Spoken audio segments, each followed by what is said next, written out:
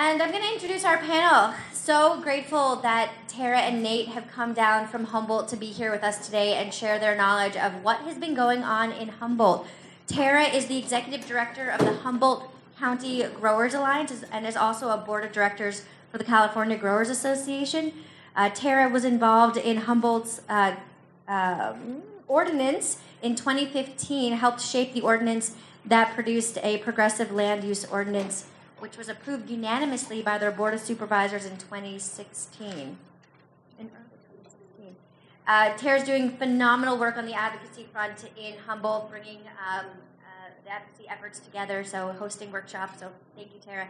And Nate is, I'm just going to say Nate, and you're going to go right into it, but Nate is one of the, out of the 20 permit holders in county, I might be wrong, maybe it's 19 or 21.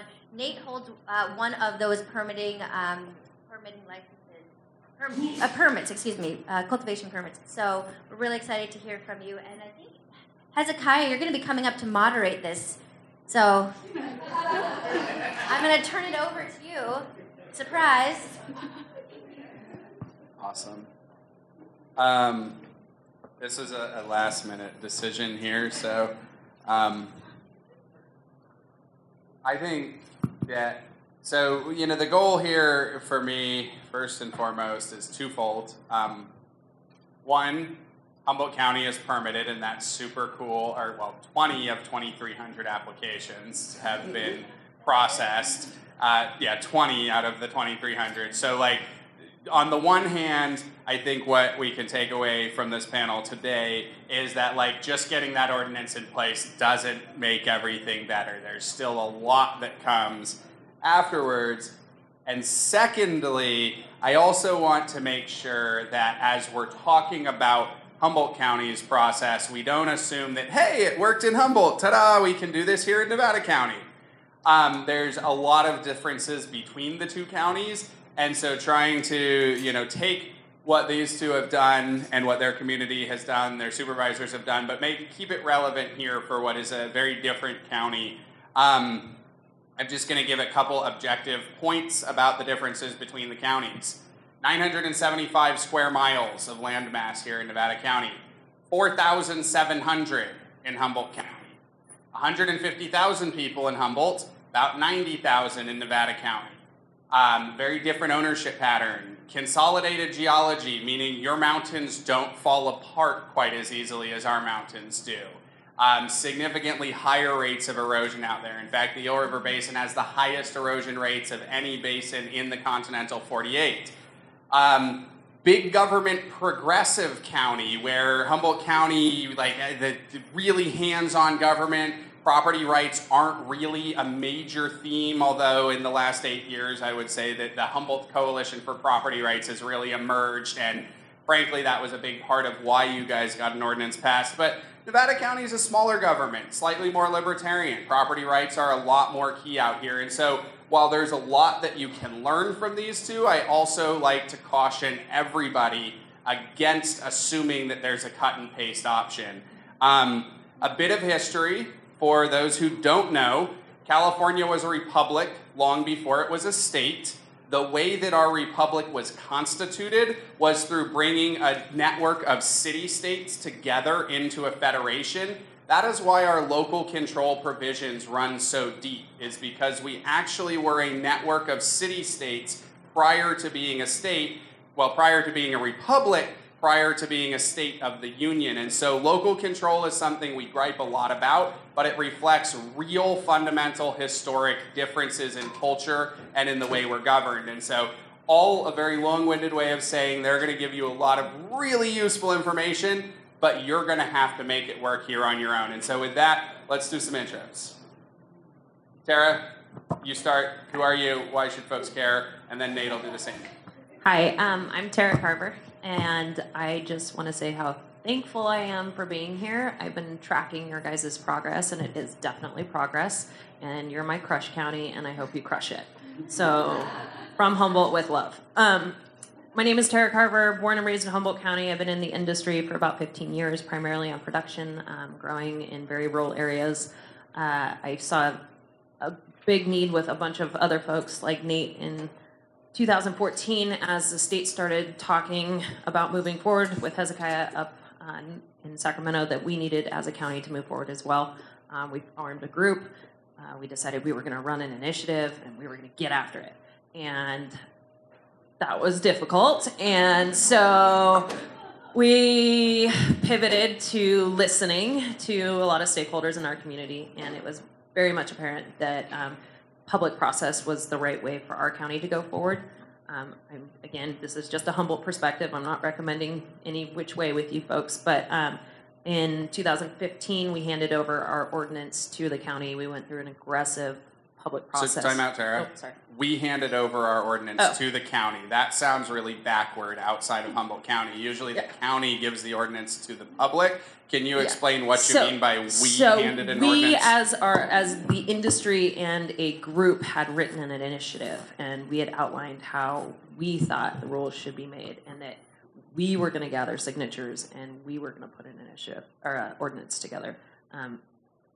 When I say we handed it over, we discussed with the county, other stakeholder groups, that public process would be a better way, and so we formally presented our ordinance, asked them to create one. They cordially agreed, and so we went down the road of true public process. And when I look back a few years or so later, it was the right thing to do for us. It really highlighted some issues that we did not address or didn't see. And while it was an aggressive timeline, because by then the state had determined that there was a deadline to get an ordinance, which has now since been lifted, Humboldt County, we went fast and furious. And when I mean that, we were in Planning Commission and Board of Supervisors meetings for 6 months straight. Some of them included 5 or 6 nights a week. It was incredible. So it was a great effort on local government, industry, and stakeholders to come together, and the general public. And I think we produced a pretty good ordinance. Now, what we didn't quite, we don't have magic 8 balls that tell us what's going to happen up in Sacramento. And so while developing this ordinance, we didn't have the tools that you guys have now to kind of see how the state's going to move. And so we embedded a couple things into our process that's really holding us up. We also came under litigation, and the county decided to settle that litigation that basically froze our ordinance. And so right now it's not an organic process, whereas we run into problems, we can fix them. We're just basically stalled out. And so we're having a little bit of trouble with some of the finer details of what we, as I say, as that stakeholder and local government and public process developed, that's holding us up. Nate has done an incredible job and worked really hard and been on it every single day to get where he's at. And at home, we're reforming groups now and coming together and trying to figure out how we're going to move forward. But that was a lot of talking without specific points. So I don't know how deep you want to get into the details of what's working for us, and I think maybe that'd be more of a question and answer time. But I do just want to send some hope out to you, send as much inspiration your way as I can. Keep going, don't stop, work together, listen to other people, and the more that you present in a professional manner your needs and the needs of your environment and the needs of your community, eventually people will start listening. Well, thanks for having me. My name is Nathan Whittington. I went to Humboldt State University. It was my 3rd undergraduate. I was a career philosophy and religion major. Worked out great for a lot of years. I was able to extend my college rugby eligibility to an 8th year, which is really cool. But then, I really started to get concerned about environmental issues in Humboldt County, and I decided, it's fun to talk about things, but you really need to be about it. So I went off to law school, got a degree in environmental law. I'm not an attorney. I do not hold myself out as such, but I am a paralegal, and I work at a law firm on compliance issues like this. The biggest thing we've been looking at in Humboldt is really a lot of the myth about the name. It's such a loaded word, Humboldt County, weed, all that stuff, right? Well, that was a big impetus for the county moving so quickly on an ordinance and being able to mobilize people. But it was also a hurdle at the same time because everybody's so entrenched in their core little group values and their little ideas and notions. And getting everyone unified to get to a common voice where we can all work together and talk to our neighbors and actually be open about this That was a lot of work. And thanks to people like Hezekiah, we were able to overcome a lot of those hurdles. But really, why are we here today? You guys want to know how we did it and what you need to do it, right? And when we started talking to a lot of these panels early on, and I'd go into the long list of how you got to track your ownership, how you got to deal with your water rights, how you got to deal with the application and all this. And at the very end, the first question is, okay, so wait, what do I do again? Right? So I get that. And the way I've been able to, I guess, engage people on this and help you move it forward is like, let's be real. You wouldn't be in this industry if you weren't good at something. Maybe you're good at cutting a clone. Maybe you're good at putting water on plants. I'm not very good at putting water on plants. I have people who deal with that. But you're good at something, right? The key exercise, this is about baby steps here. The key exercise is go home and write down what you're really good at, your system, your techniques, your operating procedure, your in and outs. Guess what? You just got the first section of your binder done. Great. Now you can find out what the other parts are. By the way, this is my zoning clearance binder for my county permit. I judge permits by weight now. But so that's really the key is we got to get our minds around this document creating process, right? Generating our operating procedures, our reports, all the things that they're going to want to see for compliance. And I think once we get over that cognitive gap, the part's going to fall in line really quickly. And you asked about needs and wants. I want a permit, but I need to be a good steward of my land. And in order for me to be able to do that is I have to comply with the rules in front of me, and I have to make sure I take care of my partner, and I take care of my community, and then hopefully this will mesh together into a nice, easy, well-run industry in 10 years. Awesome. Someday. So, Nate, I love that. We didn't rehearse this, but your compliance, write down your core competencies, core skills, is the exact same as the first step when we do the marketing workshop. Write down your core values. And so there really is this idea of identifying what your strengths are and finding others to complement the less strong areas. Goodness gracious, where to start with the two of you? There is so much about your process that is valuable here and so much that is utterly not. So Nevada County recently contracted with a consulting firm which is going to take the lead on a community input and stakeholder process. I've heard them described as mediators, though technically their contract says nothing about mediation. They're facilitators. Nonetheless, tensions are high here, right? And there's a lot of people with entrenched differences of opinion. We definitely face that at home too. Advice for this facilitated process, sitting down at the table with everyone at a table and moving through things quickly. What can our community, our constituency do as they approach that to be received most effectively? Because you guys spun your tires for a while before you got traction, so maybe some do's and don'ts. Definitely do your homework. Do not walk into a meeting unprepared. If you don't provide valid information, you will immediately become the person that doesn't know anything. And so take the time to do your due diligence. 2, be professional. Remember, we're all humans. We all belong here, and we all have needs and wants. And respect each other. Don't be rude. Don't interrupt people. Ask questions. I think that's been what I've been most successful at home is, well, why does that matter to you? How can we do that better? Can you explain that a little bit more? Just generally mine for information with people who you don't agree with, because you may actually agree with them. They just might be not expressing it the correct way. Same for you. Reiterate yourself in a respectful manner with intelligent information over and over and over. Talking points are really good too. This is something that we struggled for a year and a half on this. Find those core things and stick to them. Don't deviate off of those during those meetings. Also agendas, basic agendas. Learn how to write them, learn how to follow them. Don't be the person that breaks the agenda. Nobody likes it. So those are some basics. I think some of the do's and don'ts really bring us back to the rules of engagement. Rules when you're dealing with different groups, government organizations, city officials, county officials, other industries.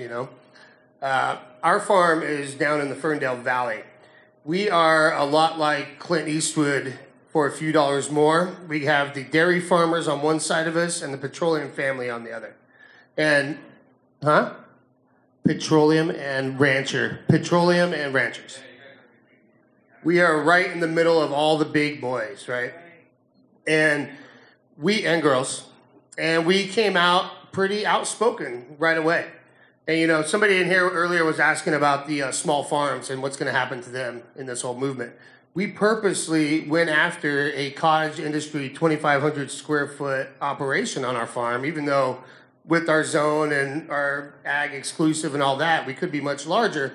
We wanted to really show and prove the point that, the mom and pops, the small people, we really have a say and we can really do this, So being outspoken and being good neighbors was really step one, knowing our neighbors, being able to talk to them. And, early on I reached out to one of the heads of the Dairy Farmers Association and I invited him over to the house and we were sitting on my front porch. We do a lot of talks on our front porch, my house. And rather than me trying to tell him what I want, I asked him, what does he need? What matters to him? How does he deal with regulation? I was like, you're an organic dairy farmer. I bet you have some regulations. Oh, yeah. I was like, do you have any binders? He says, I have 21 binders. You know exactly how many binders and what exactly they go to. I was like, wow. Can I see your binders? I want to, I want to understand what this is about. But now, all of a sudden, we're talking about how our industries relate to one another, how we need to compartmentalize our programs going forward, and how we can work together. And now they're starting to provide me with compost from their farms. We're working together, and we're starting to see a great, community building environment, whereas before we couldn't even talk about it. So being able to talk about it efficiently, and understand who you're talking to. Talk to them and ask questions that engage them rather than telling them what you want, is what I would have to say. So I'm going to take my moderator's privilege and highlight those two things there. First and foremost, in my experience, the number one thing that our constituency lacks is credibility.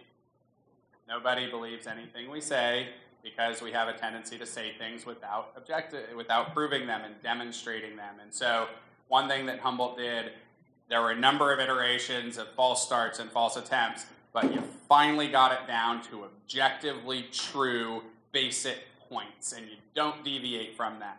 It really doesn't help to go tell anybody how you feel, because then you open up the gateway of how they're feeling, and the dairy ranchers in the lower Eel River Valley don't feel good about pot. They do now that we're over that hurdle, some of them, but some of them.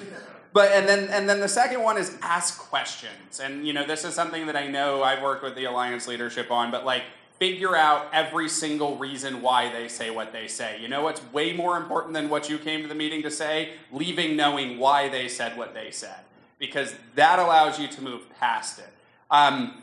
And, Nate, you accidentally hit on the wants and needs. Last point for me, before giving it back to you guys, there's a lot of folks in our communities that want us to go away.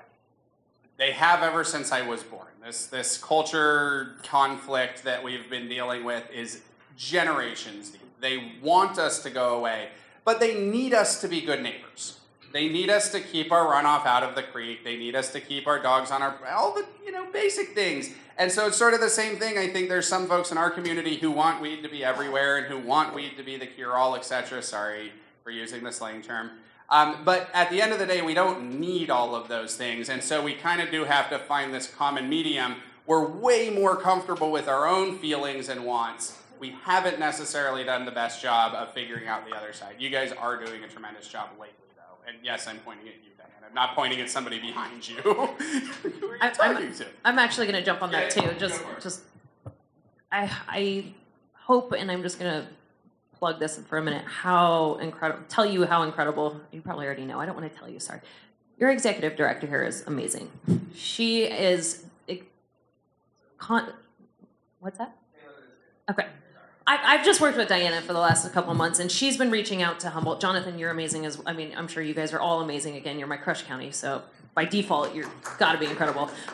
But Diana's reaching out. We're now starting to get evidence too that regulation is the only pathway forward to build a better system. And so Diana's reached out to me and asked for numbers, water board enrollment. Humboldt County, we passed an ordinance. We have the most water board enrollments in any other county. I think probably all of them combined. Which means that on the ground right now, what we're doing is providing a benefit to our environment. You can't deny that. And it's objective because we have data and evidence now. And so the experiment is happening here in our county, and your executive director is reaching out and supplying that information back to your county. And that's what this state organization and this executive director has set up. And so I just want to just do a whoop whoop to it's working. So the other thing that we did, the other thing we did in Humboldt before we had those real objective data to draw from, we asked everybody to tell us all about their farm. Before people felt at all safe identifying, back in 2014, before we even had state law, we made them tell us how much water they were using, where it was coming from, how much it cost, and sometimes we grumble and blah, blah, blah, I don't want to put my name and my parcel number. Oh well, then you don't want to be a regulated farmer.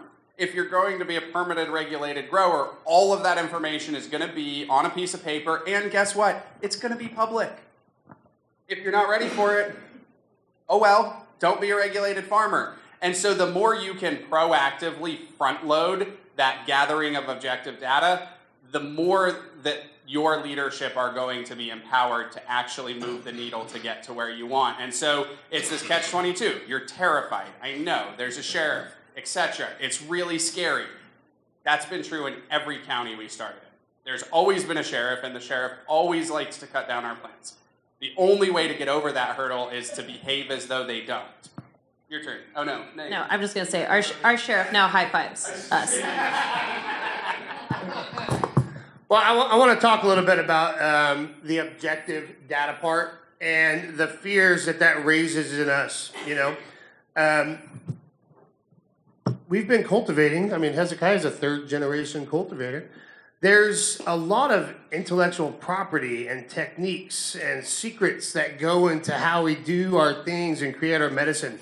And a lot of the fears of regulation and coming out and writing it all down on paper is that, oh, great, they're going to steal it, and then D'Angelo's going to go replicate it in the valley, right? That's a legitimate fear. Well, the reality is when we all band together and we all work together and we start gathering our objective water use data, soil use data, and all that, we can really help drive the conversation. And in that driving of the conversation, we can still protect ourselves and our special recipes, secrets, interests. A good example of this is we did a pilot program up in Humboldt County for track and trace this last year, right? And our farm was one of the participants in the program. And in that, we had the ag department out to my property along with the vendor group that we worked with.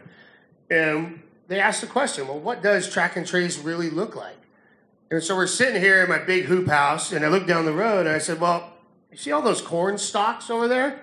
Does he put plant tags on his corn? I don't think so. I was like, well, what do they do for that? What do they have to report? How does the ag department deal with this? And that's when our ag commissioner says, well, it's pretty basic. They put in a production declaration. They say how big it is, how much they expect to yield, and then they give us a crop report at the end. I was like, well, that sounds great. It doesn't sound like I have to tell you all my secrets and techniques, but it still captures all of the objective information that you want. Why don't we flesh out this idea more? And so with that, we were able to push through this batch lot program. Now, obviously, MCRSA doesn't allow for that. We got to do plant tags this season. But we created a baseline of communication. We had a discussion, and I was able to really draw a line in the sand between what I have to tell you and what I get to keep as my own techniques and whatnot. And we're still doing that at the farm. I just had the ag department out to our property last Friday because we're doing plant tags on our plants that are in the ground right now in anticipation of next year. And that's a big part of this conversation and a big part of the talk about it, be about it, of this whole movement. And this is the scary part that you guys are involved in. You know, after hearing everything I heard today, and especially from the attorney panel, like, wow, it's hard for me to say you should all be showing up at meetings and say, this is my address, come on over, let's talk about it. Because I don't think it's as receptive as, you know, it could be. But when you start doing these practices on your own, taking in this information, tracking, creating your own logs, creating your own operating procedures, it helps build your confidence.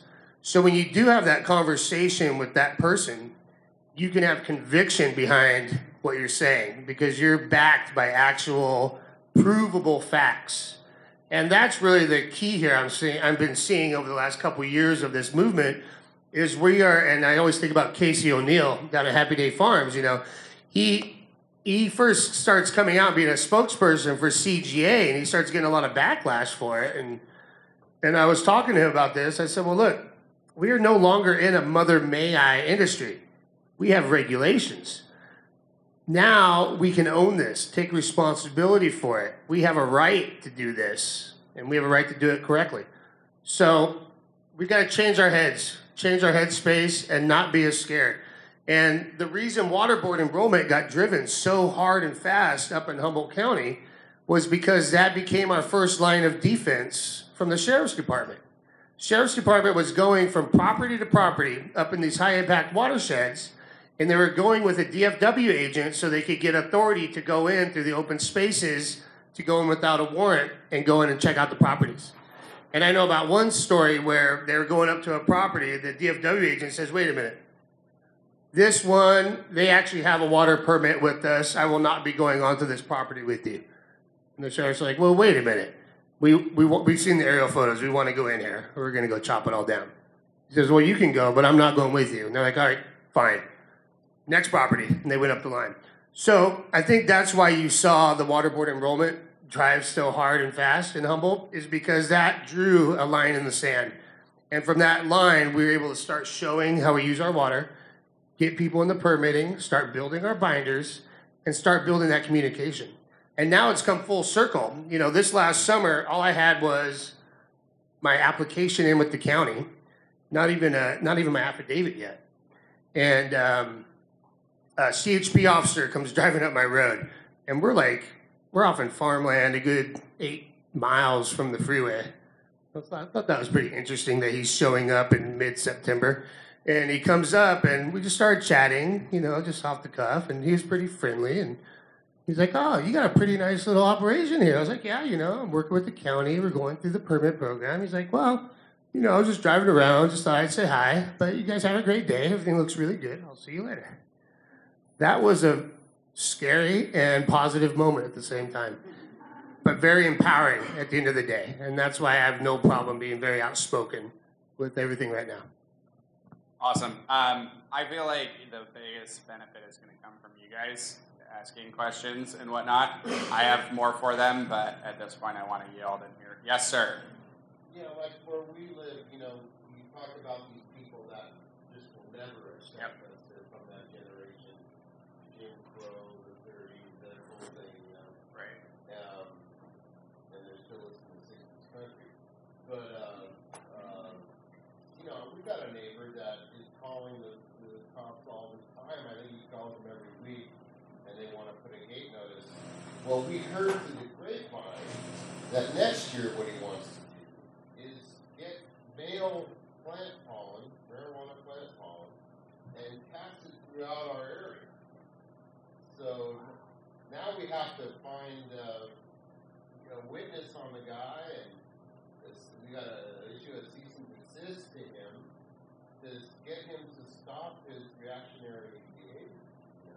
So, first of all, how is our organization going to help us with these kinds of people? So let me just say right now, there is no legal or statutory authority to prevent somebody from broadcasting pollen or planting male plants. So nothing. But secondly, the most important rule of doing this work or any work, in my opinion, like really just being a human, is talk to people, not about them. And so, yeah, it's probably terrifying to go knock on the neighbor's door and be like, hey, I hear you've got a problem. What's up? I don't know if you've taken that step yet. I don't know where it'll land you. I've definitely had plants cut because I approached the neighbors, but 7 years later, we've got permits. This doesn't happen easily. Civil disobedience and social change don't happen because we shy away from the difficult conversations. And so, the only advice I can give is if you've got a problem neighbor, go knock on their door. Talk to them directly. Ask them what their problem is. Ask them why. It may be that there's not enough setbacks. It may be that there is a legitimate concern. Maybe not. But make them defend it personally to you. Human-to-human interaction is a very powerful thing. Do you guys have thoughts on the question? Yeah, absolutely. I don't know if you share a same road, but road associations are a good place to really start airing this out. I fully agree with Hezekiah. I myself have gone to neighbors. I've helped people go to their neighbors. It actually seems to work most of the time. And, ironically enough, Humboldt County, now that we have an ordinance, we have permits going through, kind of working on that. But that we've drawn a line, like, are you in or are you out? We're starting to see something very, very different. And I think this might actually lend to what you're trying to do right now, is that we're watching the regulated or about to be regulated community start pivoting against those who are unregulated, because those who are unregulated are impacting our watersheds, impacting our roads, bringing unfriendly people into our neighborhoods. And so all of a sudden there's been this big shift in our community of who's doing the right thing and who's not doing the right thing. And I think it might be a really good talking point to bring to your said neighbor and be like, I fully intend to comply should there be rules. And at that point, if people are not complying, I'm there with you. And I cannot tell you the strange bedfellows that we have right now because we're doing the right thing. And those include some of the most conservative, good old boys that I've ever met. And I like their music, totally do, but we all of a sudden like the same idea of regulation too. And honestly, to the most hardcore environmentalists, well, the middle ground environmentalists right now. I'm watching both those groups come together and with industry moving forward. So that might be a good conversation for him. One more point on that. I keep both kinds of beer in my fridge, Bud Light and Coors Light, depending on who I'm talking to. And I invite them over to my house, and we sit on my porch. And when we talk about these community groups, one thing we've been doing up at our property since day one is we do little neighborhood workshops. So, when we were first working on the ordinance stuff, I knew hot water was going to be the hot button issue. So I invited a bunch of water consultants over and invited all my neighbors over so we could all talk about it. Now, it wasn't cannabis specifically focused. It was focused on our watershed and our neighborly community. And obviously it went down the road. But the point was getting them together, and that's why I always talk about the talks on my front porch, because when you get your neighbor face to face and the two of you are actually discussing your issues, you realize that whatever it was that got blown out of proportion that makes him want to grow a bunch of male plants is something so old and minute that it really has no bearing. And, obviously, Terra and I know, up in Humboldt, we're trying to bring all these different hill groups together, and there are grudges that go back so damn long. And this goes back to your, old Hatfield McCoy kind of stuff. Literally a bolt on a wheelbarrow. One of my neighbors was still mad about the bolt on the wheelbarrow that went missing in 1977. Like, no joke. That is one of the things we had to address in 2011. Not to... Yeah. And that's also to put into context, like, this goes way, way back in our communities. And guess what? So...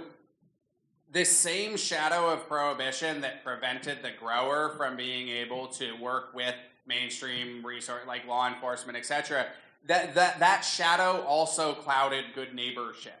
Good neighbors were hard to come by when folks were on the wrong side of the cultural divide there, and we can't actually address the policy until we take the cultural divide head on. And so who knows? Like Nate said, there might be something that goes way back. It might have nothing to do with you. You never know. And maybe this person is just a prohibitionist. There are those too. There are folks that are just entrenched in their ideology. but you have to drill into those tough spots. And I tell you what, you can do all the feel-good dancing around, preaching to the choir, but to make progress, it involves going to the, you got to get to the core of where the other side is. Like, back in 2010, before anyone else in the whole wide world would admit publicly that they were a grower, I would come home from most days and collapse in tears and stress. I mean, like, horrible. Like, not to get overly graphic, but like 3 days a week, I would throw up blood from ulcers and stress. Like, 2010 was a dark, dark time for the few of us that were out. We're not there anymore. Go knock on their door and talk to them, and like, frankly, call me. We'll make a day of it. I don't care. I love talking to everybody about this stuff. Question? Yeah, like, or you gotta talk to these people. Thank you. So in Humboldt County, for people who want to be regulated, but they're living in a non-permanent dwelling, what do they do? And they can't afford to accept it and go permanent and putting in a new house. What do people do? They cry at outreach meetings. Yeah. So that was Friday night Lots for of me. tears. That was Friday night, yeah. I went to spend evening with 6 women in the Mattole Valley, and there were tears before 10 minutes. It was, this is the reality.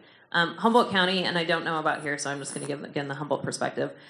We've been entrenched in cannabis cultivation for 40 plus years. And as mentioned before, a lot of these parcels and gardens are on very rural areas with very sensitive watersheds and habitats. And we built our hippie dwellings that I grew up in and I love. But it's tough. I'm not gonna lie. It's really a complicated situation. We embedded into our ordinance that you did not have to permit your home. However, per the water board's order, which is different than your water board order, we do need to have a regulated septic on site. And so that's starting to kind of water cascade down on some of these other issues. This goes back to why we only have 19 permits right now. This is not easy up north. This is expensive, and I don't really know what to say other than, just start now as much as you can. That face, that's a Friday night face, yes. And that ties into, I think, a broader goal, which goes back to something Nate said a little bit earlier, and I think an underlying theme. This isn't a cut and paste solution, but there's some cultural attributes you can take away. Read the record-keeping section of the CDFA regs and keep records. This year now. Have every single one of those record-keeping binders on site. Know what it is that you're going to need to record. I know if you go to court, all that shit's evidence. Stuff is evidence. That's exactly what I was raised not to do, but I was also raised to be an outlaw farmer. And that's not what our aspirations are anymore. And so, you gotta make that difficult decision. You guys don't have, to the best of my understanding, one of the more important tools in Humboldt and Mendocino. Humboldt has the alternate owner builder home. Mendocino has Schedule K. To the best of my understanding, Nevada County does not have an affiliate program. This is an analog program, sorry. This is a much larger topic with regard to the right to build a home and how extensive property rights are. And so essentially in Humboldt and Mendocino, the program is quite similar. If you are building your home to be your primary residence for your family, and you own the property, and you agree not to sell the house for 5 years minimum, then there's a very streamlined permitting program. This is something that when you start looking at public policy as a broader sort of holistic landscape level approach, this was one of the early iterations. Pot growers and timber people, libertarian timber people in Humboldt, managed to find a bridge across the cultural divide in really 83, 87 is when this program was developed. And so there are these sort of one-off things that will occasionally align different factions within the community. It wasn't cannabis related at the time. It is proving to be a very important pathway for cannabis, and certainly Mendocino. I mean, the Schedule K homes in Mendocino, pretty much every one of our members that are getting permitted in Mendocino are on one of these Schedule K permits. So there's, it's the alternate owner builder program, and those ordinances are pretty well tested. There's 14 counties in the state, if I remember correctly, that have some sort of a similar program. So you guys might look outside of cannabis policy at that as a potential fix to rural home building in general. They had something similar to that until January 1st. Yeah. They issued building. Yeah. I'm Our idea would be to get people that were unpermitted and owner bills, rule of entity, get them into the system, and then people take advantage of it, and so they Yeah, so there you go. Who chose to do it? It was like rule. You guys had it. Owner bills. It's actually in the California code. Yeah. And so they adopted sections of it. But this is the thing they've had it in the past. But this is I thought yours was applied more on an amnesty. I didn't ever think that Nevada County had a standing permit program. I could be wrong. Yeah. A little more leeway. If you're building it for yourself, then I Right. you're not going to sell it in so many years. You have different leeway within, but it doesn't even matter. Doesn't really matter. Just yeah, I knew it wasn't in my analysis what we said. Let's jump over here, then we'll jump back over here.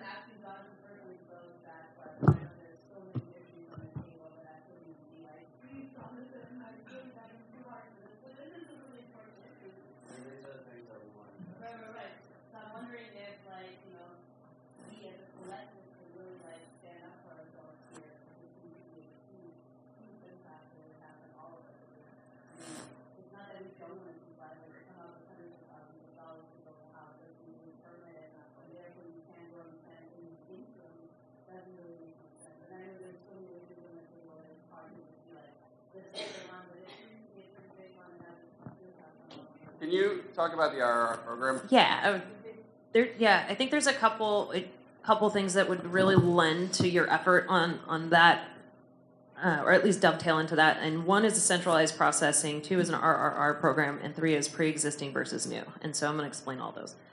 Centralized processing. You agree? Yeah.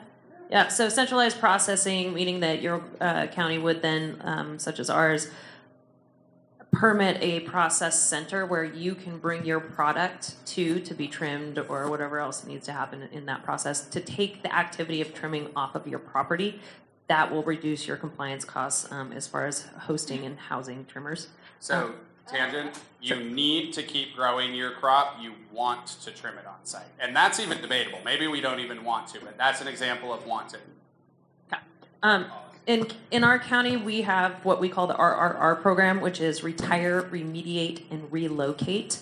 I'm not going to go too deep into the technical aspects of that, but the concept and intent is that if a property does not comply, then you're able to move that square footage to another property that does.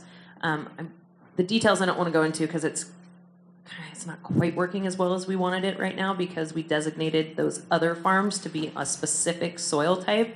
And so we've consolidated a shit ton of weed on a very, very specific place, and it's really made a lot of people mad. Sorry, I cussed again. Sorry. The other one is pre-existing versus new. And we were really, really specific with our county what constituted a pre-existing farm and what would become a new farm. And they were very open to discussing how that worked, and I think it's really been very progressive in moving this forward. As far as how that really ties into the permitting thing, that goes back to then your activity and your centralized processing. So there's a little policy wonk on you, but I'm happy to talk more about that at any time. A little bit more to that.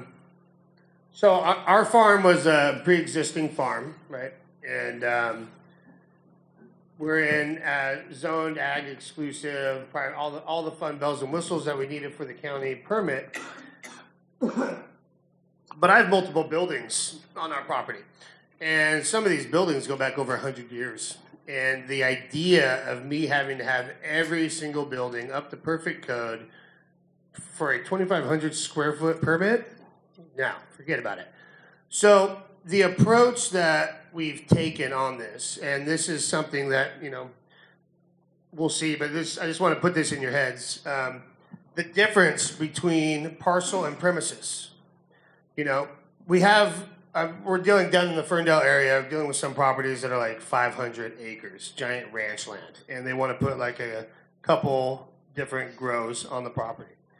Well, if you have the entire parcel in the permit program, you have to have everything on that entire place up to code. What we did on ours is we narrowly defined exactly where cultivation activities occur. and we make sure that everything within that zone helps us move forward right now under our existing permit rules and allows for us to have the flexibility. Now that we have the state rules that just came out on Friday, I got to go back and look at everything and see how it messes up. But gives us the ability to keep operating now, move forward, and anticipate the needs to come. You know, under my permit, I have a bunch of conditions that I have a year to fulfill. One of those is getting my buildings all up to code and dealing with this whole workers, ADA, bathroom, you know, septic, all that stuff. I was able to get to the point where I got this piece of paper right here because I said I have a plan for moving forward. I agree I'm going to be in compliance. I've narrowly defined where the cultivation activity occurs on my property. Give me a stamp and let's go for it. So they've given me a year. It might take us 2 years. We'll see. But at least, you know, we're looking at baby steps here. What can we do now? How do we keep operating now? How do we protect ourselves now? But also see what's coming, understand where we're going, and budget for that. We are no longer in this.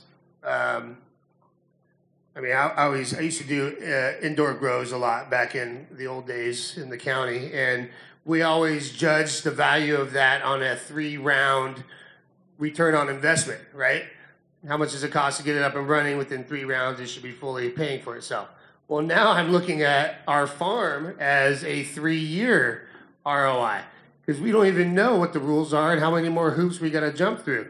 So we got to take a longer view and start looking at what can we do now, what do we need to do later, and what do we want to do in the future. Look at that. I brought it back.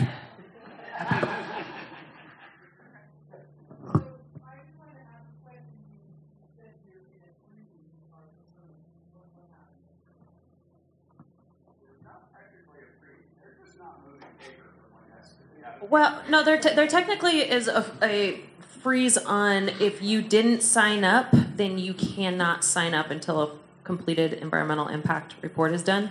Now, there's a traffic jam in if you did sign up actually getting through the process right now. And so there's kind of 2 different courts, and it depends on if you decided you wanted to move forward by December 30th of last year, or if you're sitting still in the shadows right now and contemplating if you want to go forward.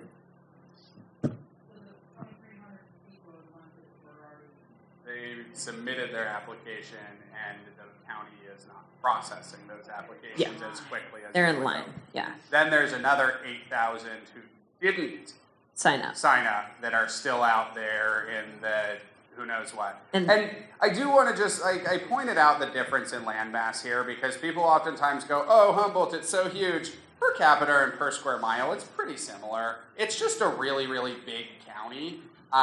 You guys do have, you have some unique population challenges here. Nothing like Placer County, though. So be thankful.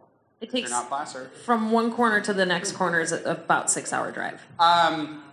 Rachel's ready to shut us down, but if there's any last burning questions, I know we have some socializing time afterwards, so we can do this a little bit more informally, even though this has been about the epitome of informal. Questions? Comments? Thank you. Yes. Oh, we've got 2 more. We're just going to take 2 more. Just 2. So when you went through the permitting process, Nate, what areas took the most amount of time? What can our cultivators here kind of learn from you on as you went through the process of where they can focus some energy, or where was the biggest roadblock? I think the biggest hurdle that I luckily saw coming was the story I told to the planning department and the county from the beginning. Everybody, and I've been dealing with this lately a lot with people in our community, you know, they're like, okay, I just want to do a 10,000 square foot new operation, da-da-da. I'm like, oh, sweet. Now let's send out our water guys. Let's go have a look. Oh, so wait, you have an acre of an existing grow that's on a huge slope and you're stealing water and all this. Okay, you told the wrong story at the beginning and now you can't back up your story and now you're going nowhere. So really the key I'm thinking here, and the thing that helped us get to where we are, was kind of mapping out your whole story, beginning to end. And I call it phases. I have phased approach. Phase 1 is my existing, phase 2 is my fixes under the rules, and phase 3 is what I want to be, right? But the biggest hurdles I dealt with are all the different agencies involved and the timelines. Everyone has a different timeline. And the biggest problem we're dealing with the logjam in Humboldt is if I want the building department to come and look at my greenhouse, well, they won't give me a building permit until I get my county permit, until I get this one. And then I can't get my county one until I get my water stuff in order. And that's why I think the most important thing right here, right now, is get your water rights, your discharge waiver, and your storage, and your 1600 or whatever it is. Those 3 things, water rights, water storage, and water discharge, in perfect order, and make sure they help tell your story, because that's your proof, and that's where you get these agencies who back your play. And then it gets really easy when you're dealing with the county, because they love to defer to somebody else's authority when they give you something on a piece of paper. And so you might as well pick the big dogs who have come out, the state water board and the regional water boards, who have given us a nice clean path to move forward, to make clean water, right? So really jump on that. I mean, that was the thing that we did first on our property, is we jumped straight into the water issues, got those nicely mapped out, and used that as our roadmap for what we could do potentially on the property. So if I was going to say anything you need to be doing now is work with those people, get that stuff in order, and that's going to help you write the story. And everything else will come from there. And, so like I said earlier, I'm big into very simple, slogans. And my slogan in doing this work is, we have to tell the truth even if it doesn't make us look good. And when we tell the truth about who we are as a community and the impacts we're having as a community, if there's a part that makes us squirm, we need to fix it. But it all starts with telling the truth. Shine the light, in my opinion, in the counties that we've been successful in, it's because we daylighted the problems first. I said public safety crisis, environmental crisis more times than law enforcement and more times than the environmentalists. And because of that, we had jurisdiction in those topic areas, because I said, you know what, you're right. There is an environmental challenge. Here's the truth. There is a public safety challenge here, and so tell the truth. Even if it doesn't make our community look good, doesn't make us feel good, you're going to find more common ground, because you're going to disarm the 1960s country music listening prohibitionists by taking it from them, so you can have an actual conversation about solutions, because that's what we're doing, is solving things. Country music, it's just somebody wanting to hurt you. I know. There's nothing wrong with 60s country and music. trust me, I've taken physical blows over And this now process you have one thing in common. Now So, you have one thing in common. You got the last one there. Bring an album. I'll bring my dobro when I There you go. You should have brought it today. Last question. Bring us home. Bring it all back around. I want a license, but I need to be in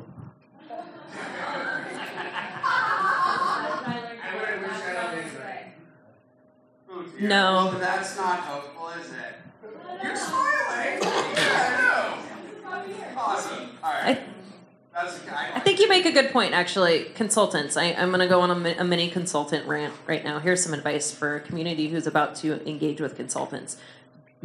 Ask them questions before you hire them. How long have you been in this field? Do you have any resumes that I can see? What makes you an expert in this? Before going to the immediate first knee-jerk, how much do you cost? Are you cheap? Because I'm watching in my community consultants who are kind of the cheapest route end up being the most expensive route, because the advice that you're paying for isn't actually backed by experience. So there's something to take away from this. If you take away anything, please. You don't have to be the lawyer, but you got to do your due diligence before you hire one, for sure. Yeah. I'm not going to talk about consultants.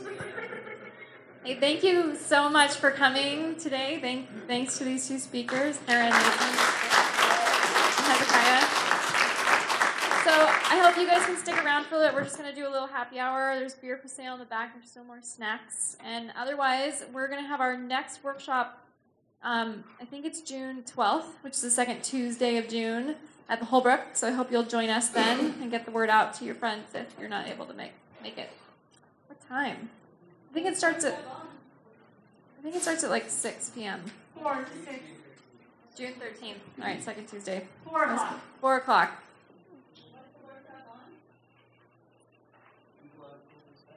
Yes, thank you. Ecological perspective on forest management.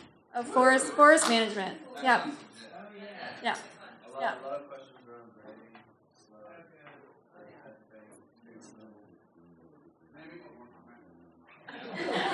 Hey, so I know from like experience that this can be really, really scary.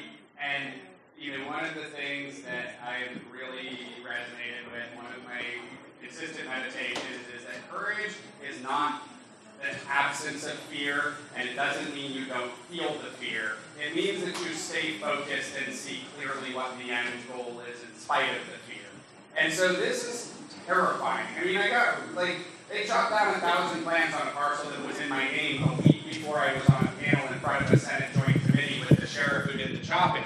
I used satellite imagery of the farm in my presentation and made him squirm just as... It's terrifying. This is scary stuff. There's no way to soften that. Stay focused. Make clear decisions in spite of that feeling. It's really the only way to get to where we're going. That's all.